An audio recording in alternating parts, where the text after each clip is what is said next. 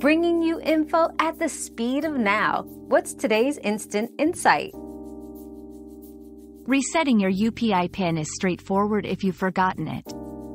Open your UPI app, navigate to Forgot UPI PIN, and select the bank account. Enter the last 6 digits of your debit card and its expiration date. Then verify using OTP sent to your registered mobile number. Lastly, set a new UPI PIN. Make sure it's memorable but secure. Another mystery solved, but many more await. Keep up with our daily discoveries by subscribing and turning on notifications.